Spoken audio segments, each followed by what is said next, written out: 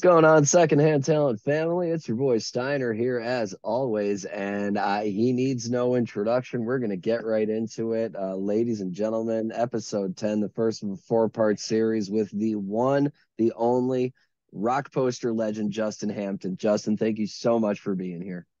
Hey, what's happening, man? My pleasure. Absolutely. Uh, we're incredibly grateful that you could join the program. And we do have a traditional question that we like to ask our guests at the top of each show. Um, what does secondhand talent, if you had never heard the term before, what does secondhand talent mean to you? Knee-jerk It reaction. it literally makes me think of like chancing upon a painting at Goodwill, you like you like a want to really expound cool. expound on that a little bit? Sure, yeah, yeah, just like a really cool, weird painting that completely out of the blue you chance upon something that might be covered in dust, and you knock off the dust, and you're like, "Hey, what is this? This is pretty Yeah. cool." I mean, Yeah, like I can speak to that. I think first of all, that is apt. I mean, it's because, secondhand talent, one of the things we like to say, it's not that the talent's any less, it's just overlooked. right. This I've is got a buddy who's a very famous artist actually, who has taken those paintings, much like I think Banksy has done before too, where they take like a landscape that's like really highly skilled by some random person that wound up in a Goodwill, and they find it in a vintage shop or Goodwill, and they end up like adding their own characters into the painting and making it look seamless, and it turns out like freaking amazing. So there's so little hidden if gems there that can be turned into something new. So if yeah. I'm understanding what you're saying, they're kind of taking these pre-existing masterpieces and just like Yep. adding their own artistic spin to it, and thus Right. not just showing their own style, but prolonging the legacy of these paintings that are Yeah. not any less talented, just a little overlooked. Yeah. And the Um, cool thing and is too, leaving their name intact and mm, making it this collaboration with this yes, random yes. unknown person. It's pretty cool. A rising tide lifts all ships. You always got to bring people up when you get a chance. Well, anyway, we're here. Justin has a book coming out called Visual Feast. It is a career retrospective, clocking in at a whopping 444 pages long, and we are going to get to how we got to that number a little bit down the road. Obviously, your career in this has been long. You've been doing art for a while. How did you kind of get to the point where you were like, art's for me? Right. Well, I mean, I always drew from a young age. I think I had the inclination. I think it's similar for any creative, like, someone who likes music, you can kind of tell early on. So my mom was very creative Sure. herself, and she kind of nurtured that and would always give me paper and crayons, and I would Hmm. copy comic book characters, in my budding style as a, little stick men Sure. developing further and further into, I came up with my own characters, and it was just really fun. So that was the beginning. And then as time went on, I was continuing to be very interested in that kind of thing and copying famous comic book artists who I liked, or album covers or whatever, my own budding style, you know. And Sure. then at the same time in grade school, going into junior high, I loved football. I was playing football, on the teams in fifth and sixth grade. Sure. I went into seventh grade, and I was much smaller than the other kids because I could. This is back when you could start early, like a year or Right. two early than other kids, which they don't let you do now. But so I was always much smaller, and it wasn't like a massive difference until puberty hit for the other kids and not for me.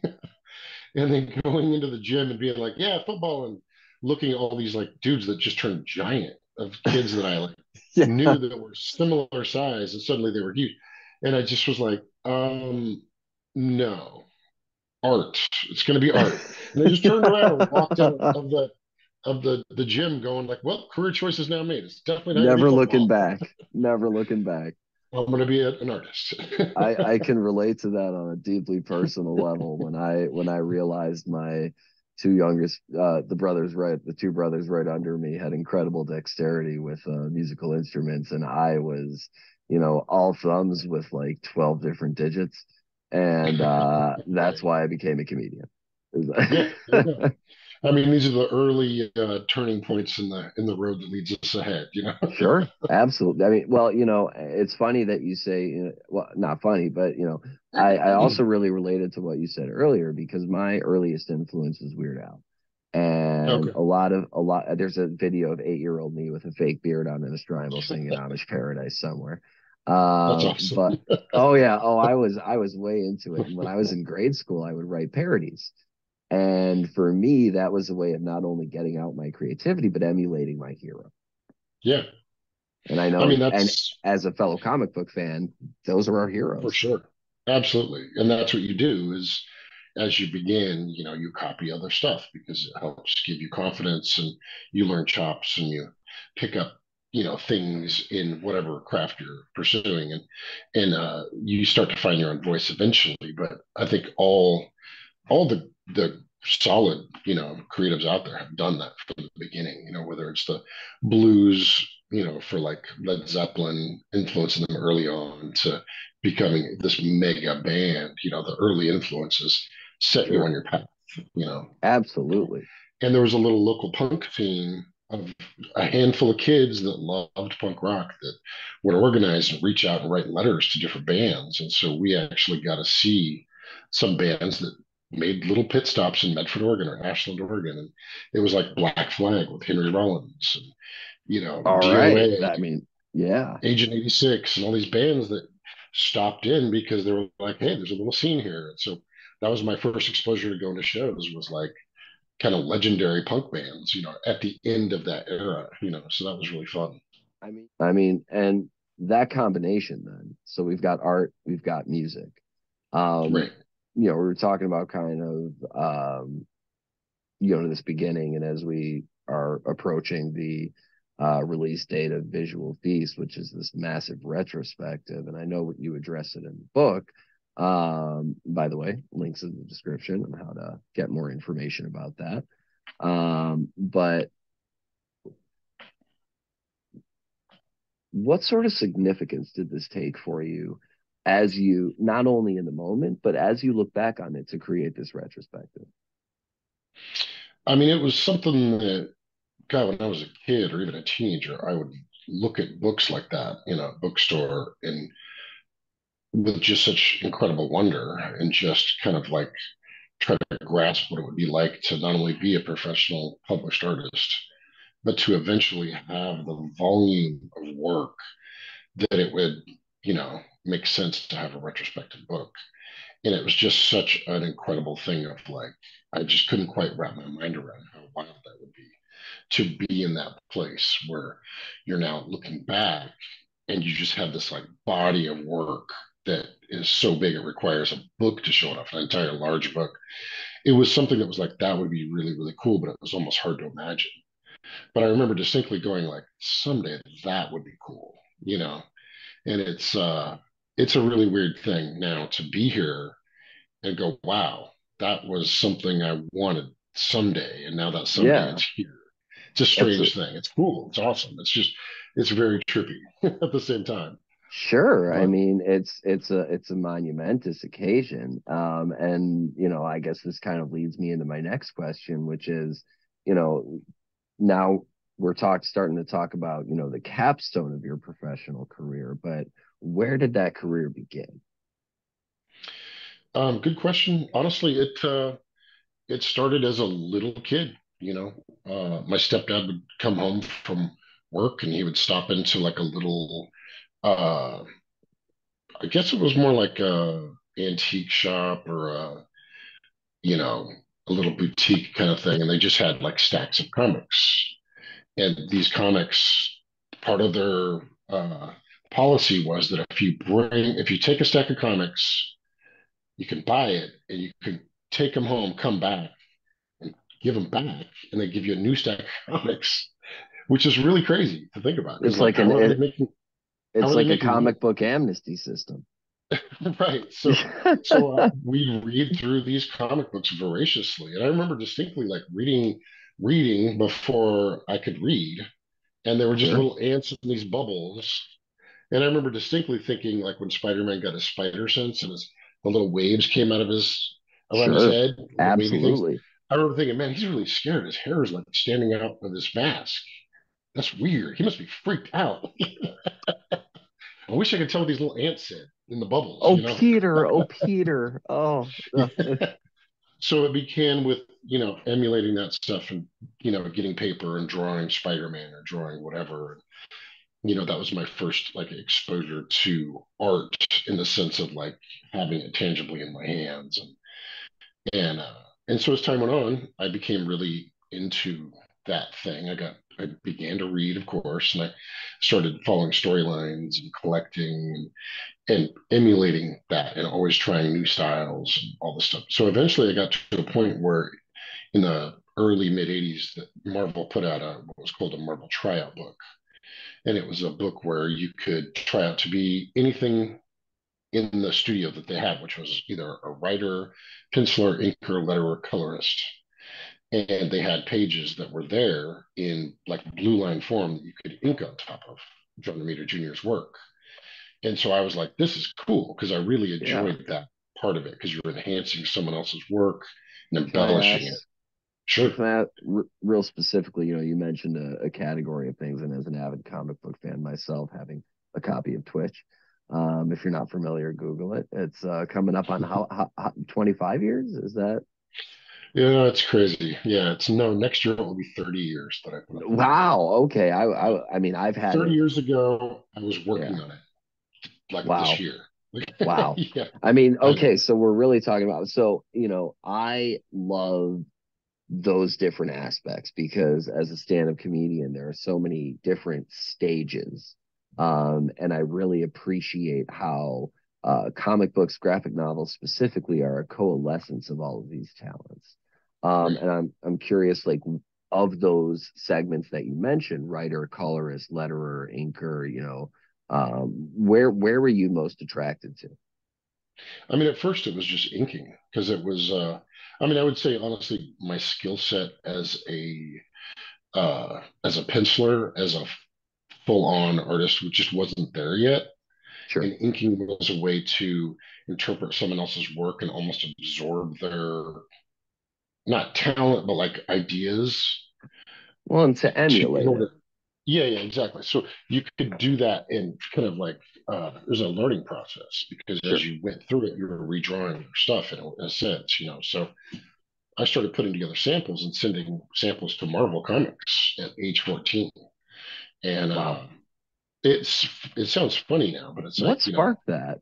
what in the I'm world sorry, was at this age kid? 14, I mean, I'm just I so know, curious. Like, what was the input? Was it that book? Was it that? it was that book and the fact that they said that you could send it. There was an address that you could send it to, God and you bless could try Stanley. Oh, because it was called a tryout book. That's what it was called. It sure, was sure. genius. Yeah, yeah. So, Absolutely. so I What a just great way to get talent. absolutely, and I think I always had in my career more drive than talent. Like it Mhm. took a while for the talent to catch up to the drive that I had. Sure, So I was just sure, like, I would look in comics and I would see some comic artists that I considered to be not all that great. And then there were ones that were like, holy crap, these are legends. You know what I mean? So and this is my thought, illustration, rock posters later, I was like, I'm at least as good as the worst one. So with that idea, I was like, it gave me confidence to go, well, why not submit it? And it was really cool to find out that some did. I got some really amazing letters back from different editors at Marvel that were like, wow, this is really good. Send more. Keep trying, keep sending, keep improving. And I so I did. mean, So like I just all through high school, worked on samples and kept sending them samples and getting good responses. And sometimes you'd get no response. And that was, kind sure. of like really kind of heartbreaking. But at the same time, you're like, I'll just do another one. And so I kept doing that. And eventually, I graduated high school and I was like, I can't just stay in Medford doing tryout pages. I got to make a plan and Sure. get out of here. So my mom's best friend had gone to a school in Seattle that was no more, but there was another school that had absorbed a lot of the teachers. And she was like, you'd probably really love Seattle. And it was close, it was only 8 hours away north. And I was looking at a few different schools, but she swayed me on the one in Seattle. And I had no idea what was happening in Seattle. Nobody did. I was just like, Right. I'm just going to art school. And then yeah, in fact, it was really funny too, even because this was the grunge era, 87, the very beginning of it. Yeah, my Because I uncle was was a part of it with Sub Pop. Yeah. oh, that's awesome, right on. Yeah. Yeah. So it was my mom was a hairdresser, and I'd always had my hair really, really short, and she'd cut my hair every 2 weeks because my hair grew really fast. And I was like, I'm moving to Seattle. I'm not gonna have my mom anymore. I'm just gonna let my hair grow. And then when I got to Seattle, I looked around. It's like, there's all these dudes with long hair. What is this about? I don't, what? That's weird that everyone all at once has decided to grow their hair long. I was just like, okay. It wasn't a Like I trend for thought it me. It was just wasn't, me. Like it what? was just me. Yeah, yeah. And then it's just like, all right, whatever. This is weird. And then slowly I found out about the music scene and there were local bands. And I started listening to local college radio. KCMU is what it's called back then. Now it's KEXP. It still exists. Oh, Um, fantastic. Love and to so hear I about just was radio like, stations. this It's this nice. band is local. This Nirvana band is local. That's really weird. This is good. And this is pre any of these bands being known. It's interesting because you hear about, from the perspective of when, everything started becoming popular a lot when you hear about this kind of thing. You don't hear, oh, it was just another garage band that was around. You know what I mean? Right. And that's Yeah. the perspective I had at the time was it was just, once I realized how much of it was going on and how good it was, Mm. there came a point before all these bands became popular and blew up, internationally that I knew how special it was. Like I didn't know like on a legendary status it was going to be like that, but I knew that it was like something pretty special. Like kind of like Was there any band or couple Pete bands in Ashbury in the particular? 60s, you know what I mean? That kind of vibe before it went popular. That's what it felt like. Sure. I mean, my bands that I first really hooked into was, Nirvana Bleach, which was very different than what they became. It was super Yeah. edgy and, Oh, absolutely. gritty and Mudhoney too. Really loved Mudhoney. And I saw these bands in like tiny clubs, when before. I mean, everyone in the local scene, which was very small, knew about it and would go to the shows. But on a national level, I mean, there might be some little zines that knew, but there wasn't many people, at that point. So it was very special, felt special at the time. I mean, sure, you're not just there, but you're with these bands that see that in you. And again, it gets back to that theme of like people wanting to be around you in the scene, which is a really cool feeling. Yeah, I mean, this was before I even got started doing the music stuff. This is like, or doing posters or flyers or anything. That was just like cool stuff. And then there became a moment where it kind of coalesced where I was like, oh, art and music together. You know what I mean? And not comic book. I was doing comic book stuff, but I started gravitating toward this music stuff. And part of that was after I graduated art school, I started working for the local music magazine called The Rocket, which was kind of like the Northwest version of like Rolling Stone, and it Okay. was all the upcoming bands and, politics, op-eds. There was all these kind of things. So I would do illustrations for album reviews, upcoming movie reviews, political op-eds, all these things. So, and then I started getting asked to do flyers because everyone that worked there was either musicians or they were a promoter for a venue or, and that's where it was like, sure, take 25 bucks and some free beer at the show. And it Right. was, there was no, it wasn't like, oh my God, this is a great career idea. It was just like, Right, that sounds right. It awesome. was just like this is a cool thing to do. Why not? Sure, Why why not not? get into it? Yeah, yeah. So that's how that started. Just coalescing as like another cool thing to do. I was getting paid doing magazine illustration, and now suddenly I'm getting to do flyers that are this big and on poles everywhere, and everyone's saying, "I saw your illustration in the magazine, but I saw the flyer. That was huge and cool." And I'm like, And "Right on. was that This like is fun." a turning point moment for you where you were just like, "Oh, people are saying they saw a flyer that's 20 feet tall." Is that like, I mean, it "Oh, was wow, this cool. is interesting." It was cool, but it wasn't like I didn't see any way to make money at it. I literally was like, "That's Sure. cool." It Okay. was a good. It was a good PR, but it wasn't like, yeah, Interesting. and my black and white flyers going for $20 a pop. No, there was no such thing, at that point. It was Right. just the money I made at the venue and getting in the show for free and having some free beer. That was all it was. I didn't make the connection at all. In fact, it wasn't until a couple of years later, because I did my first flyer was for Nirvana. It was in 1990, 90. the first return show from Europe when they had their first big European tour, Got it. and it was just a flyer. I I did it for an art class. I didn't do it officially, and I put And up a was few this for around the town just to college that you were referring to? Was it like an art yeah class for they yeah just did a yeah Nirvana? And just okay, for the hell all of it. It was a typography class, right. and it was Yeah, mostly type. sure. Yeah. And I just put up a few just to see what it felt like, and I saw a few around, and it was kind of fun. And I went to the show, and it was awesome. But again, I didn't see there being any potential for money. It was just a flyer, Right, you know. It was just, right. and it was for an art class, you know. So it wasn't until a couple years later where promoters kept asking me to do flyers, and then all of a sudden they were You like, started to "Hey, get like the would you like to do a screen print? Here's oh my god, we can do two colors." And I was like, "Ooh, red and black. This is amazing," you know. And sure, they paid me a little more, and then I saw an article actually in the Rocket magazine where they covered the newly emerging poster scene with Art Chantry was the art director at the time. He was a local, you know, Northwest Tacoma based, but also Seattle with the Rocket. Graphic designer. He did lots of local posters, and then Frank Kozik, and then all of the Coop, and it started showing this thing that was coming out of the Bay Area in LA, and they covered it and they included a bunch of color, you know, posters, and I was like, ooh, this is cool. Now this I dig.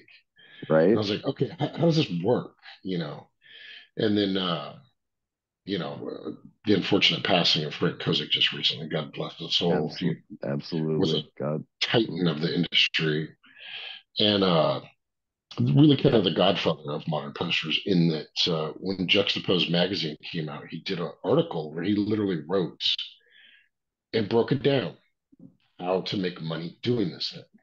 So I read the Rocket thing, saw the thing about posters. This is really cool. Wow. Okay. And then shortly after that, 94, something like that, Kozik wrote a little thing and he's like, here's how you do this. You reach out to promoters, which I was already doing. You make some flyers, posters, screen prints, whatever, you know, and then you reach out to various galleries around the country that carry this kind of thing that have rock memorabilia, and you say, hey, would you like to buy some of these on wholesale? And he just kind of broke down the whole like, this is how you do it, and go make posters. And I wasn't the only one that read this. There was like all kinds of people that read this. Jermaine Rogers, Emmett, all these young people. Well, We all read this stuff and went right on.